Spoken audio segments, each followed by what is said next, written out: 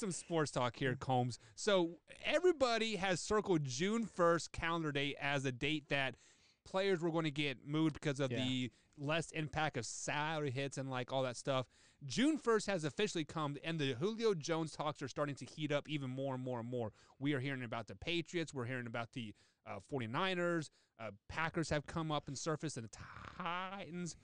Where do you think Julio Jones is going to land after this is all said and done? Yeah, I keep hearing Patriots. I don't understand that talk at all. He takes them from maybe a 6-win team to an 8-win team. Like, that team is not going to be very good, and they're playing in a division where Buffalo is going to dominate, and Miami is still better than them even with Julio Jones.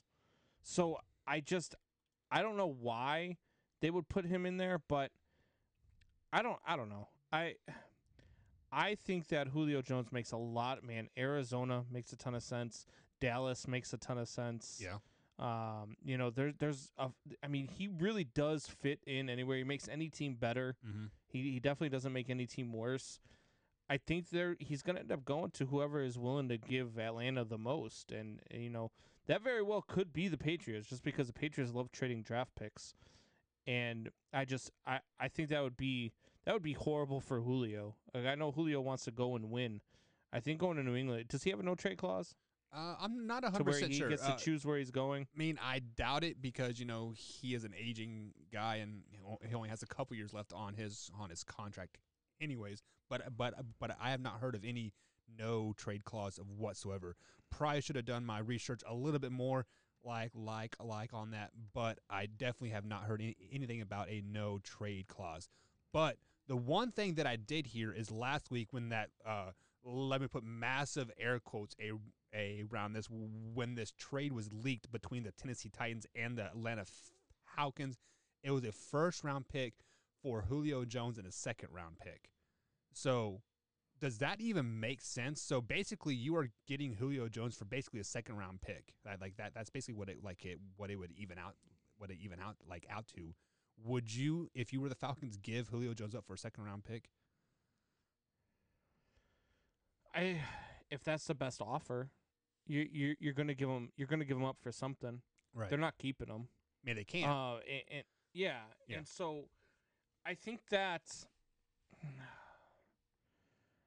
Yeah, and that's the thing with the Atlanta Falcons is everybody knows you have to give them up. Right.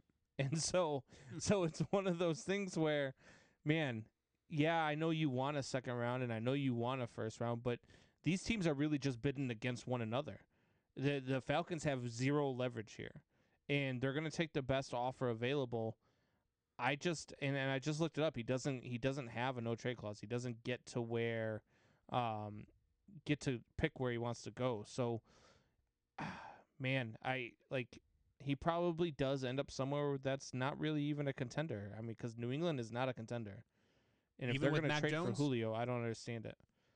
Even with Mac Jones. No, especially with Mac Jones. They're not a contender this season, even with Mac Jones. I think Mac Jones needs to sit a year. Right. I do agree with that. But so I think so. I mean, like, obviously I am embedded into the Chiefs community, and there are rumors out there that the Kansas City Chiefs are packaging a deal to get Julio to Kansas City. A couple of which involves a first round pick and one of our receivers as well for Julio Jones. If Julio Jones went to the Kansas City Chiefs, is that even fair for the AFC?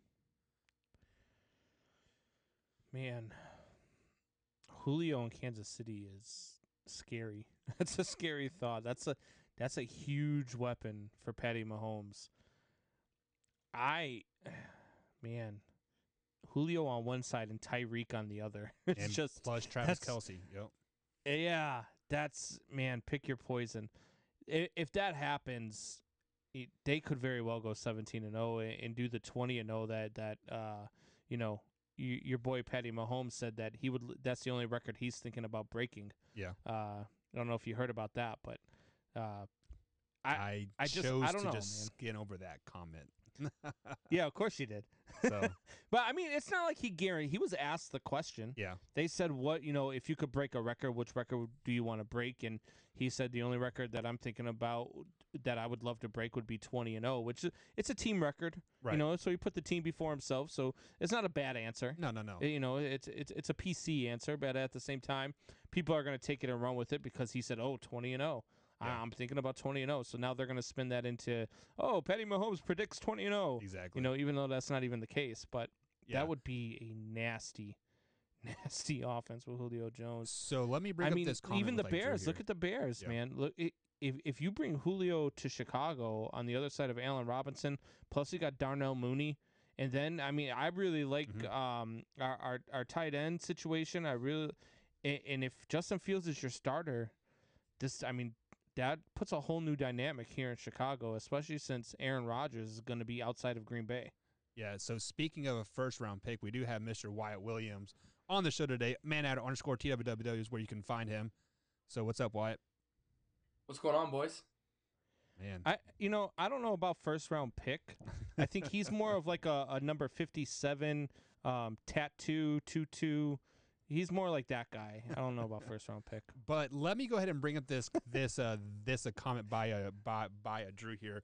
He says the Falcons want a first-round pick, and they said they have already had offer. Yes, they have had an offer for a first-round pick, but that first-round pick came with Julio Jones and a second-round pick. So that's they kinda how said they that already was had an offer. Yeah, that would be like